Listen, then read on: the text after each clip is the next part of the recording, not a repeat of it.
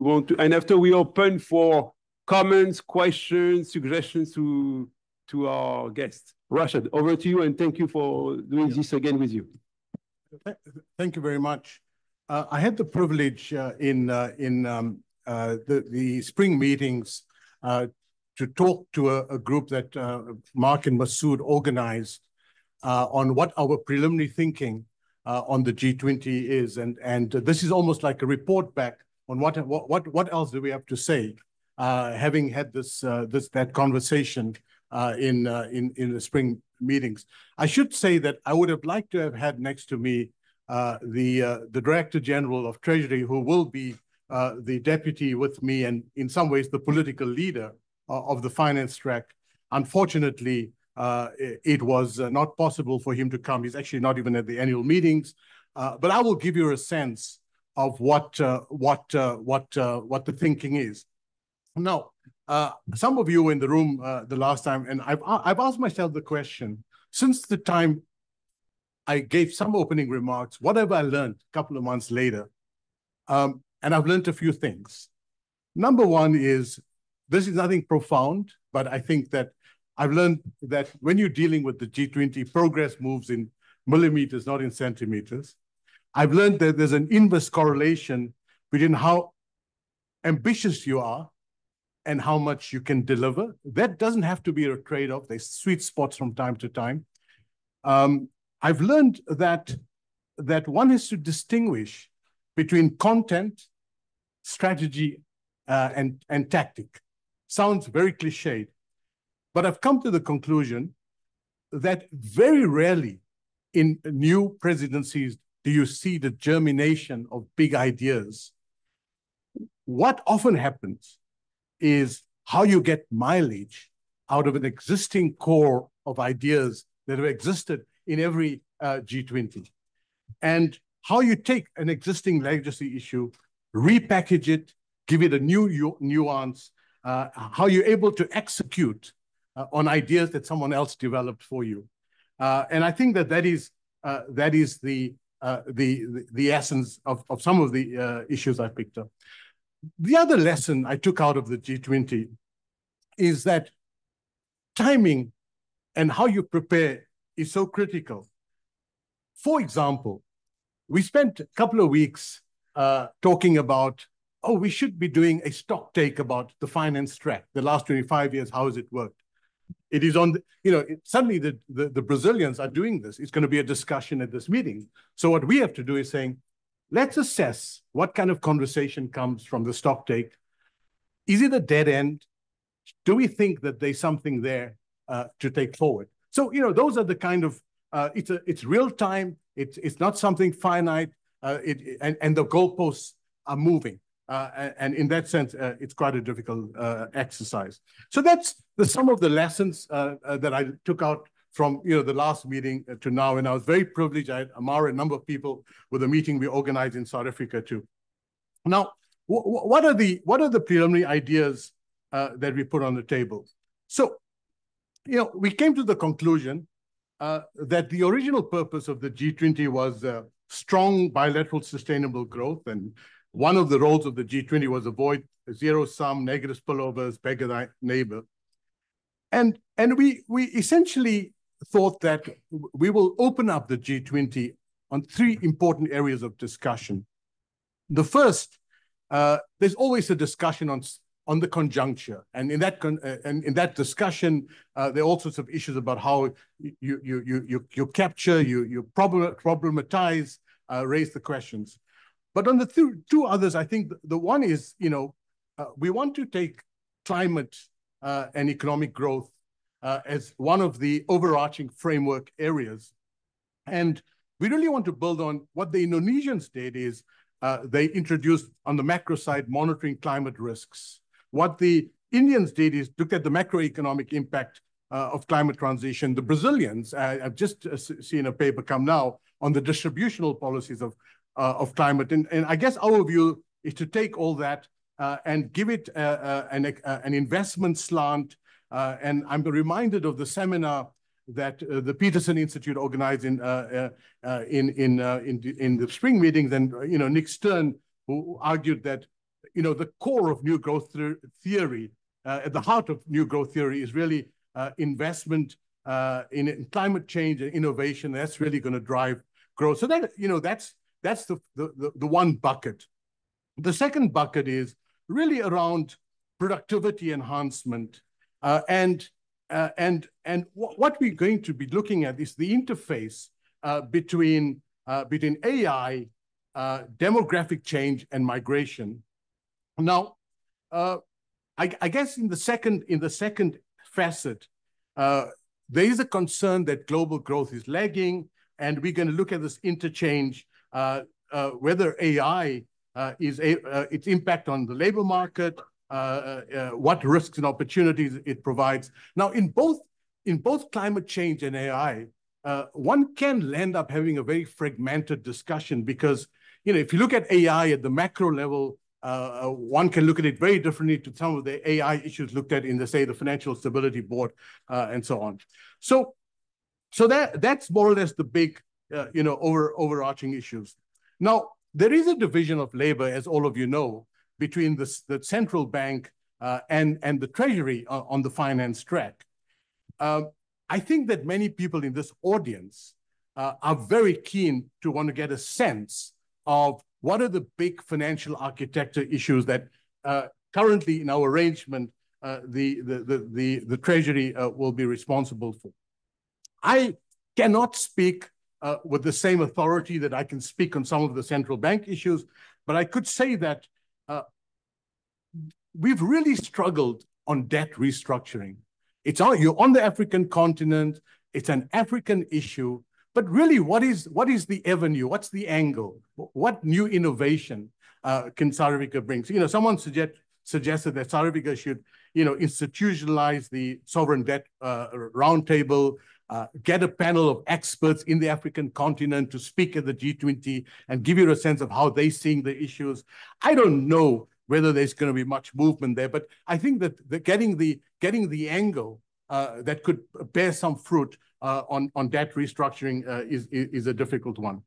Now, there is a well-known agenda on the MDBs.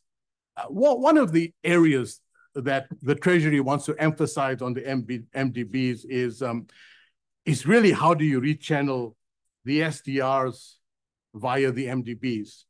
Now you can say that's maybe naive. If I remember Masood's opening address in Korea, Masood argued that unless there's a radical change in the rules of SDR allocation, it's very hard to kind of get any movement on the MDBs.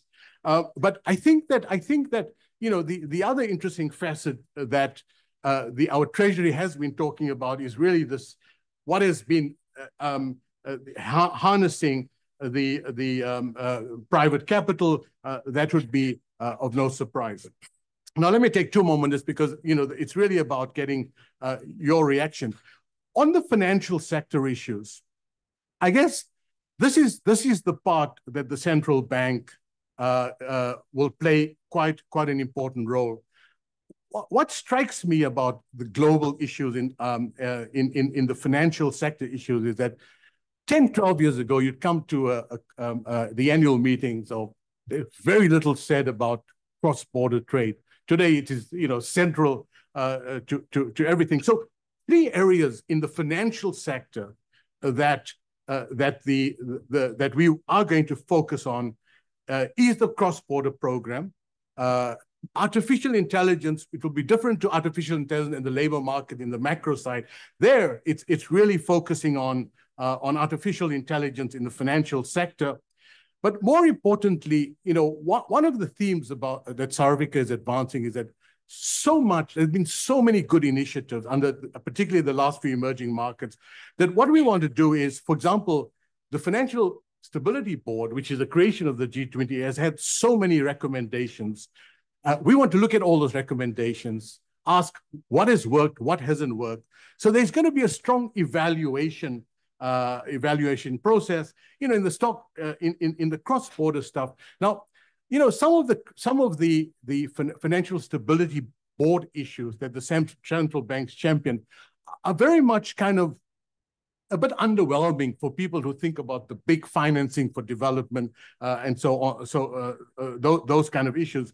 But I think that when you have geopolitical risks, it is these little issues where you make progress on. It's the big issues that you can't, you don't get much done. So on the climate, I think that there has been also a view that we are going to focus more on, once again, nothing unique, on scaling up adaptation finance. We've been talking about, pushing the potential carbon market. There's been lots of pushback on that. Finally, one of the most important facets of the central bank is, notwithstanding the need to kind of go back to the original purpose of the G20 on growth, the other side of the coin is what are the financial stability risks? And there, we are going to, there's not a fatigue on what are the issues around financial stability, but we are going to look at all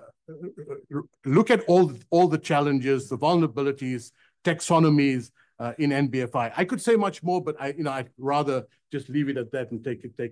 Thank you. Thank you very much. Masood, you want to say? Actually, Mark, I think what would be better is let's get some reactions, comments. I mean, I have a couple of thoughts just listening to Rashad, but I'd rather come in. Let's listen to you. Okay. Yes. Amar, over to you, please. So I think you can hear me. Yes. So yeah, I think what I wanted to say is, of course, I'm thrilled on climate investment. That's my trade. So very happy about that. I would just emphasize the tremendous opportunity for the African continent in the renewable energy in the years next year. So it would be, even when you look at South Africa itself, it's really creating the new that we take care of the old. And in the rest of the African continent, tremendous possibilities to leapfrog. And, I know that the World Bank has announced it's a $300 million program, but I see it a little bit even more ambitiously. Africa has 50% of the world's solar potential, 1% of the investment. You close that gap, it's the biggest development payoff. So I think in the G20, focusing on that in a very big way, what it would take, both on the real side, but also on the financial side, would be a real payoff. Second, on the international side, as you mentioned, I would really, there are two things that are really public right now, where there's good prospects of trying to flexibility. The role of credit rating agencies for any of the issue. And the second one is the regulatory impediments coming, coming to emerging markets, which, we started discussing, as you remember, but there's been a lot of further reflections on that. It would be great to have a partnership with the private sector, but really to push the BIS and the Basel and others to make some real changes there. I have some others, but. Thank you, Amar. Mathieu, please, just behind. Yeah. Thank you. I'm afraid that you'll have a little bit of a repeat of some of the things that Amar said, but I'll say them anyway so that other people will hear them if they haven't heard them. But I think it's really a very good idea to focus on the investment and growth element of the climate story. I think it complements what others have done in the past. I think it is a very strong Africa story. I completely second Amar's point that the development dividends of investment, particularly in renewables, have been grossly underestimated. The only thing I would add to Amar, I know he would agree with me, is that one element that needs to be resolved is cost of capital. So how do we tackle that cost of capital story? Because that's an absolute key to make it work. If you don't do that, then those opportunities on renewables will not materialize. And therefore, the comparative advantage in green industry that Africa could have will not materialize. So the cost of capital is crucial to that investment and growth story. The second point I wanted to quickly make is on regulatory frameworks. I think Amar already said it, and we talked about it in South Africa. There are very simple things that the G20 can do in 2 or 3 areas on regulatory frameworks and on resetting the expectation of fiduciary duties for asset managers in Europe and the US, which are currently not fit for purpose for the risks profile of investments in renewables in emerging developing countries in particular, and they need to be changed. So it's both regulations, but also resetting the framework around the expectation of fiduciary duty for asset managers. And then the other point I would have is, true that India focused on macro and climate, but I think that this is the year of the reform of the macro institutions. I think it would be very strange in the context of climate if the G20 did not have a voice on what are the priorities on macro and climate. And I think the last session on debt sustainability and what can be done to particularly integrate nature in those equations will be very important. And I said, I think it would be strange if the G20 did not have a voice on that in a year where that will be at the center of the reform process. So those are the 3 areas. Thank you. Thank you. Hi, sorry. When you were talking about the stock take, etc., it took us back to some of the work that we did at ICRIER when Indian presidency happened.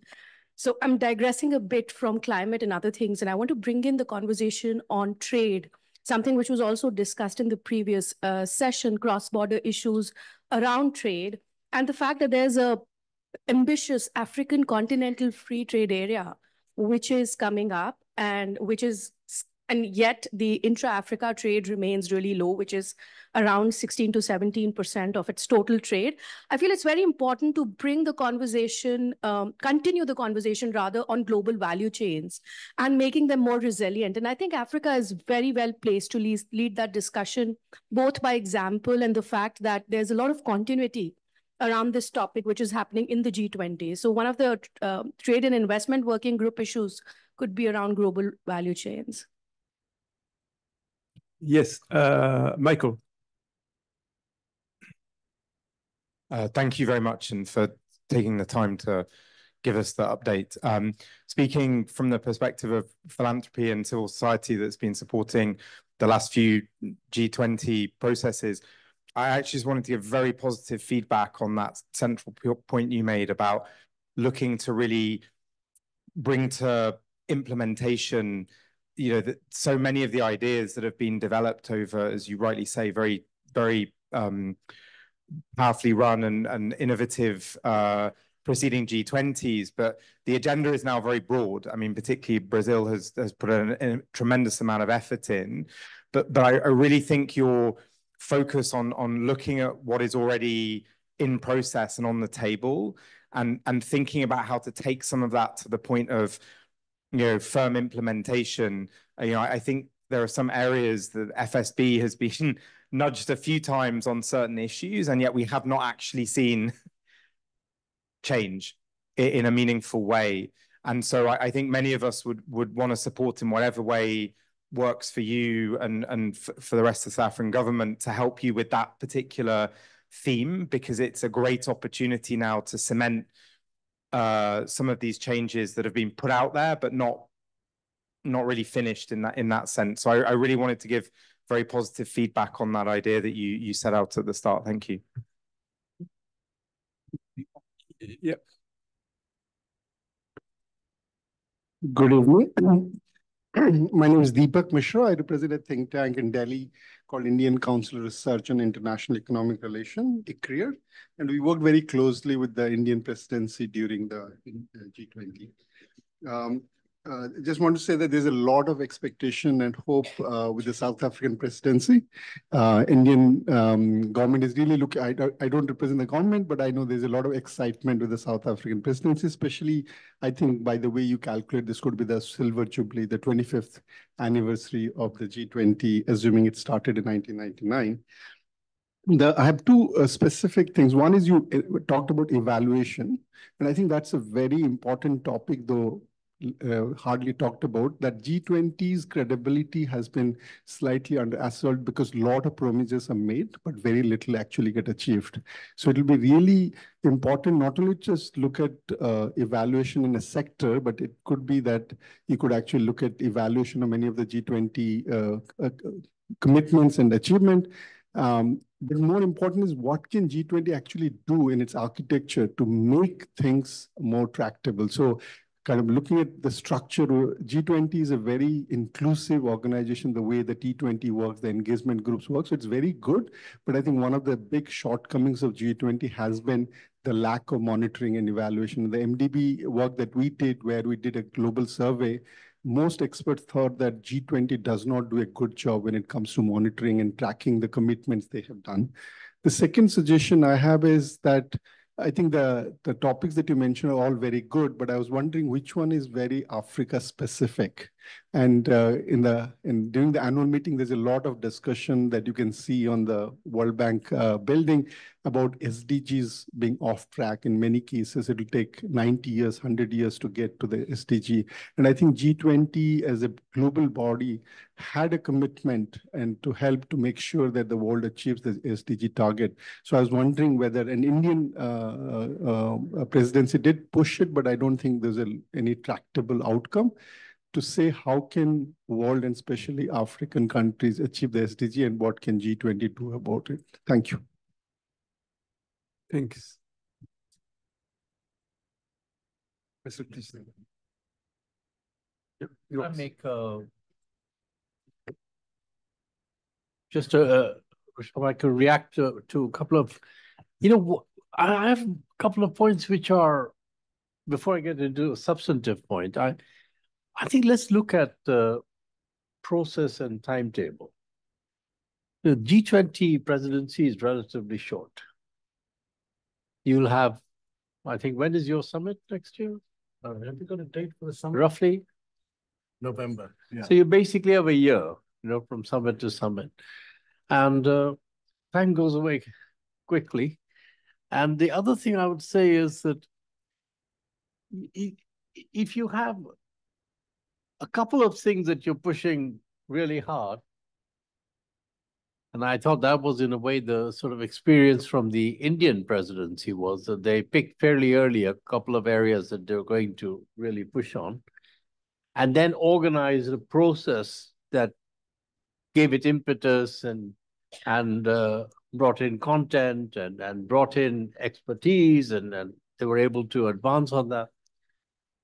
Historically, it seems to me, and there are others here who've been involved in many more G20 processes, but historically, it seems to me you're more likely to get traction. The other point is that, nobody has mentioned this yet, but we have an election in the US in 2 weeks' time. And the US is the subsequent recipient of whatever you hand over. So that'll have an impact on what kind of G20 there will be and how much you can proceed. So I would also just counsel me, you're not going to finalize anything right now, but really there's another conversation to be had post November, whatever it's going to be. I said 5 in an earlier meeting today, and somebody jumped on me and said, the result's not going to be known for. So whatever it is, I think we need another conversation before you can sort of define how much of it is protecting. Then on substance, there are some things where you hope to advance building on what's been there to the point where it's either across the line or close to the line by the time you finish and hand over. And others where you initiate, but with a view that this is going to take another 1 or 2 years before it's going to get to closure. And I think the ideas that you had, particularly the growth story. On growth, the one thing that I would say is that in addition to the sort of growth and climate story, there is actually a broader questioning right now of what is the model for growth, including to what extent is industrial policy in some form now part of the standard package of policy measures to enhance growth? And somehow I think it'd be useful to link that into however we do it. And one other topic which you didn't mention, but I'm feeling that next year might be the year when the IMF is more ready to move on some of its reform things. And the one thing that keeps coming up is the gaps in the global safety net, which currently do not cover most of the countries in Africa actually are outside a global safety net. So if you're a rich country, you have access to swap lines and all the rest. And even if you're a few selected markets, you have emerging markets, you have access to bilateral swap lines. Maybe you now have access to Chinese swap lines. I'm not quite sure how effectively they'll work, but something on enhancing the IMF's toolkit to provide more comprehensive and usable safety net might have traction next year. And I think the IMF itself is keen to advance on that. So a G20 umbrella and a G20 push might help to move that forward. So I want to suggest that as a piece of work as well. Rashid, before I give you the floor, I think Eric want to have some comment.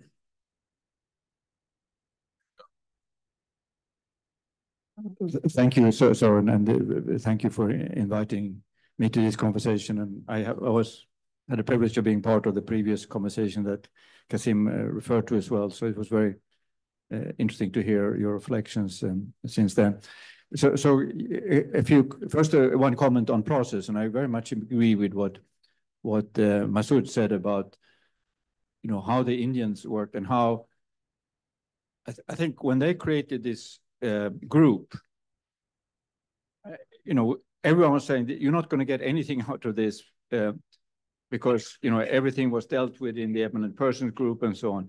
But actually, by creating that group, you built in a momentum into it, and they had to deliver, and they did deliver. I think there was a very significant addition to sort of our understanding of how this policy agenda, particularly for the MDB reform agenda. So I think thinking about how you could do that, how can you build in that kind of momentum that the Indian presidency did? So three areas that I think, some of them have been referred to already in different ways. So I agree with what Mattia and now also Masood was saying. This is going to be the year of macro institutions. So how do you integrate IMF into that? Again, the eminent persons group, they tried to combine the development agenda and the financial stability agenda. I think that has been lost a little bit in the conversation, and that's what Masood is referring to. I would argue also that the integrating there also the IMF more in the development and how should I put it, in the development and climate agenda. So I think these things are no longer separable, and so IMF has moved a lot in this space, but I think there is actually still a lot to do, and many things that we had a previous panel today actually that I think pushed a little bit the envelope of what is currently discussed, but I think there's a lot more to do there, and IMF has a long track record of building core institutions, even in very fragile environments, and how do you bring this to implementation on climate, for example, and the implementation of this agenda that Amar is referring to. I think there is a lot left to be done there. I very much agree with the comment on integrating nature into climate. I mean, the Brazilians have done a great job of that, but it's still not 100% there, and I think a lot of the conversations are missing that. And the final point I want to make is on I think connecting this. So there was a comment on GVCs. GVCs, the global value chains, they are tremendous implementation tools. I mean, what they do is, the lead firms of these value chains, they impose standards throughout the global value chain, and if we could use them, much more systematically on the climate and nature agenda, and where they, every investment there in that in decarbonization is an infrastructure investment, and much of this infrastructure has to be built in Africa. So think linking global value chains, trade, resilience, infrastructure, I think is something. There's the Brazilians had a topic on on cross-border infrastructure. That report will now be endorsed by the ministers and so on. I think that just superficially touches on this topic. But so looking at, how do we connect the trade agenda, the cross-border aspect of these value chains and the kind of nature climate agenda. It's a little bit vague in my formulation, but I think you know what I'm getting at. Thank you. Yeah, thank you. Some quick reactions. So the issue, Matteo, of cost of capital. So it's come up. I think one of the previous speakers talked about a cost of capital commission. I guess in a lot of these very interesting ideas, we kind of struggle with what is the direction you want to go and how you're going to get the traction. I think that South Africa has the 10-year yield is 12%, when the average 10-year yield of the sovereign bond in the Latin American countries are 8-9%. It's not a G20 issue. It's a risk premium of the South African economy. But I think that so I guess I kind of feel like being a PhD student. Every time someone says an idea, and I think, how are you going to problematize? What's the hypothesis? What's going to be feasible? I think it's a very important issue. If we don't mention it, it's because we're still struggling conceptually with how to do it. I'll give you another example. Another example is in the Financial Stability Board. There's been a lot of consideration about one of the biggest risks in the global economy is this banking sovereign nexus. That banks are acquiring lots of bonds. It's big on their balance sheets, and it was partly a function of increasing fiscal debt issuance, partly a function of in emerging markets, non-residents pulling out, and so on. But once again, when you go to the FSB and talk about it, so what exactly is the issue you want to take forward? What is it that you want a global cooperation on? It's very, very hard. And I think that and it kind of leads me to the global financial safety net.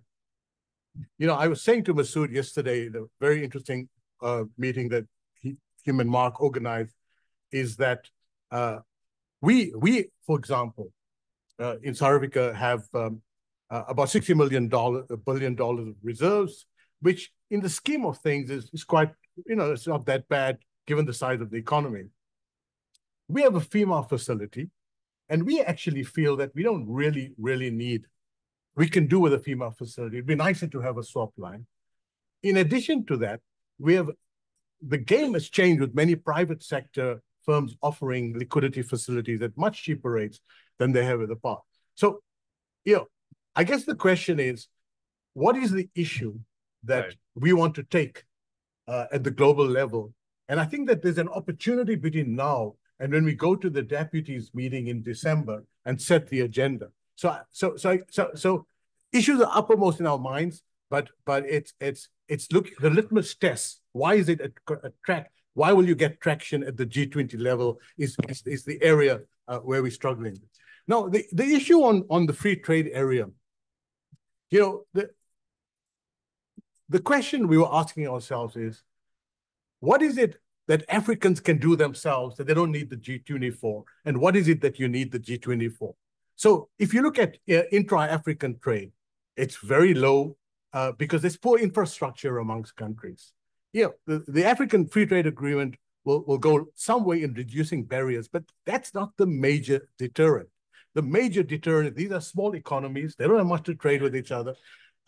So there's a lot of excitement. When I speak to the private sector, they say, this is the thing, you, South Africa, the B20 says, this is what you must champion. Build on the initiatives of an exciting project in the continent. Once again, it's kind of just making this decision of how you get, what is it that you want Africans to decide on? What is it that you need a global cooperation? I'm saying this more as our thoughts are not mature in this area. So the other thing that I guess on the SDGs, it's a big issue on the Sherpa track.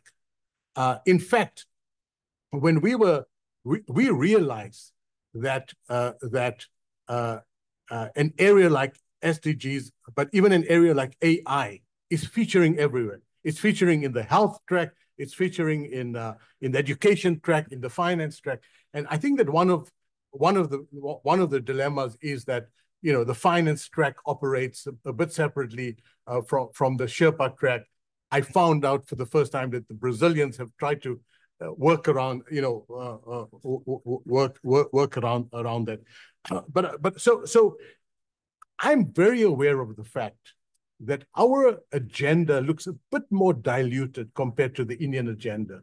The Indians said, we're championing two things: crypto regulation and scaling up the MDBs. And there was a whole series of activity around that. And I was I just joined in my capacity as deputy governor. I was just given the international when the Indians took over. So I'm a really newcomer to the area. And I'm aware that we actually haven't done that. But I also am aware that, for example, on the MDBs, thanks to the Indians, there's this massive expert group panel. There was really no need for us to kind of mobilize around it in the way that the Indians did the groundwork. And, you know, and we like Korea, we didn't develop the cars, we're doing it through imitation in the first part of the industrial strategy. That South Africa is the Korea in imitating the others and so on. But I think that these are very valuable comments, and I mean, I'm happy to. I mean, I worry when people say that there's a lot of expectations from South Africa. I feel you're going to be underwhelmed, and I hope not. You know, we are working very closely. We think we've got the logistics sorted out.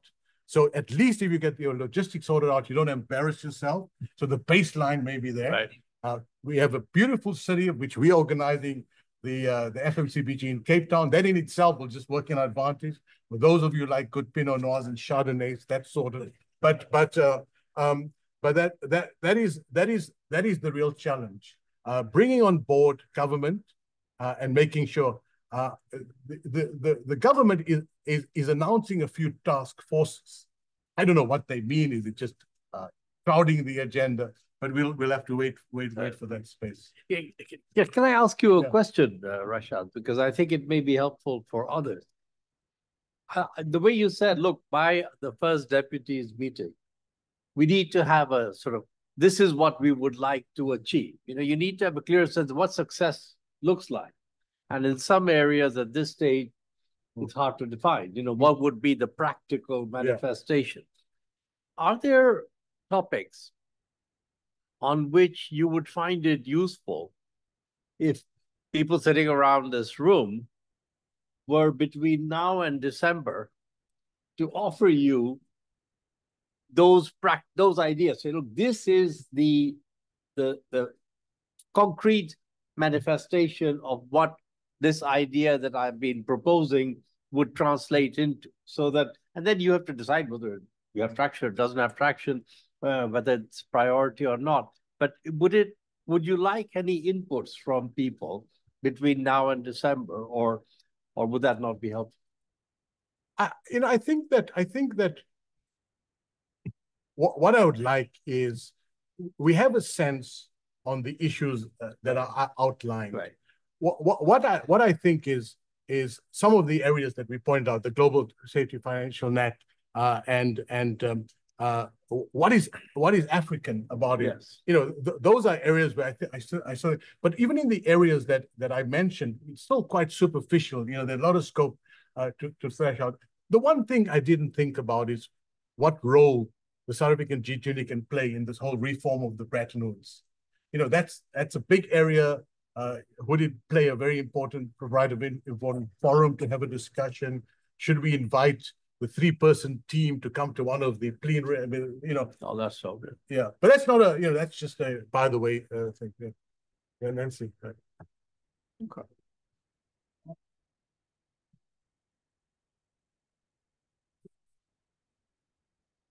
And just picking, excuse me, just picking up your point on what can the G20 do that Africa cannot do on its own. And then the point about, Amar's point about regulation, and then the other point about cost of capital. I very much agree with Amar's point about, having the FSB or the convening the regulatory authorities on, evidence-based risk assessment in Africa. But in addition, you might think about having the FSB take up the issue of country adaptation strategies and their implications for risks for the financial institutions in the country and for the sovereign risk. Because there's a lot of emphasis.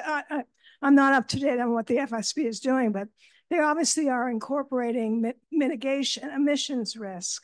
I'm not sure they're incorporating risk from either a reduction of risk because of adaptation investment or rising risk from a failure. And that's something particularly relevant for Africa. So it seems to me FSB has not been, front and center in recent G20s, bringing them in on regulating institutional investors and pension reforms, but also trying to get some benefit from African countries that are investing in adaptation in their in their ratings, and therefore in their cost of capital would be a useful thing to do.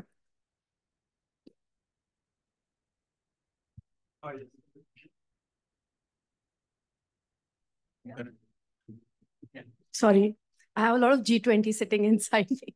So, there's one point I wanted to make, because you made a very interesting point on AI, demographic change, and migration. This topic, something very similar, was picked by the Argentinians in 2018, which was the future of work agenda of the G20. And here I'd like to talk about two things. You just mentioned that what issue do you really pick up? That year, all the international organizations, and here the role of IO is very important, were talking about future of work, whether it was the World Economic Forum, whether it was the OECD, whether it was any other UN body, they were talking about future of work. And I think the role of international organization and experts on that conversation becomes very important to pick up that specific issue that you'd like to pursue through your presidency. So I feel that's something that we learned even when we were doing this MDB reform agenda, because we felt that there was both a push and a pull factor. The fact that we had something sort of crafted, a broad topic, and then there was a pull because there was already a buy-in coming from a lot of different agencies that sort of kept the topic together and got us those concrete ideas to push. Okay, we take two more comments before I get Rashad over there and after Michael. Yes. There we go.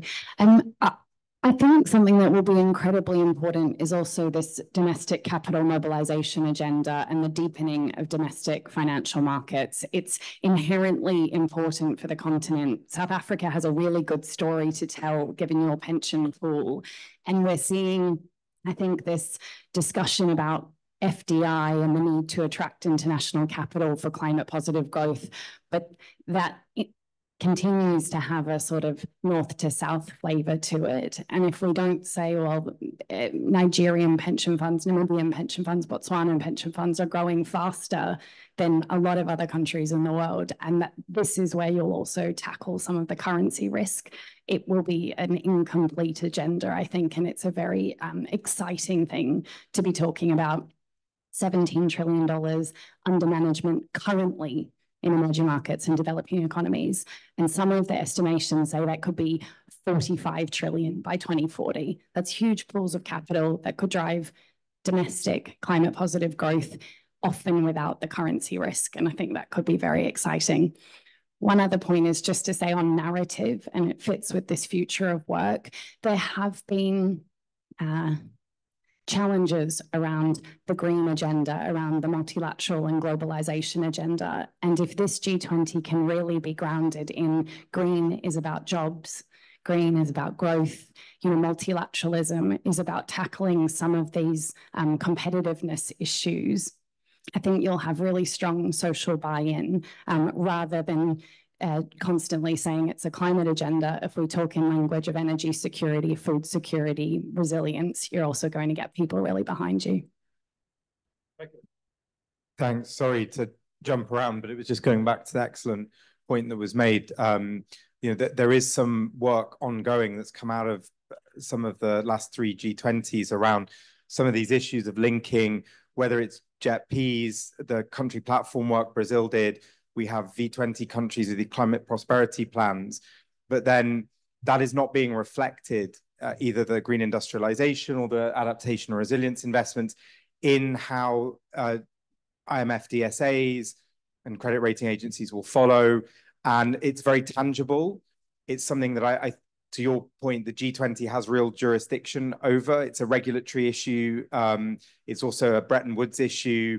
And these are the kind of things that have been started, but actually taking that to the point where something was really firmly landed in changes would bring together, several of the themes that you've had. So I just wanted to echo Nancy's point. Thanks. I'm good. Thank you very much. Good. Yeah. Well, I think it's 6 o'clock, so yeah. Perfect. Thank you. Yeah. Thank you, Rashad. Thank you, Masood. So look forward for your presidency. So tomorrow we'll continue our conference. So it's going to be more global macro issues, emerging market resilience that will be discussed. So you are welcome to join. Thank you again, Rashad. Thank you, Masood. Thank you, Bob. Okay, see you soon. Thank you.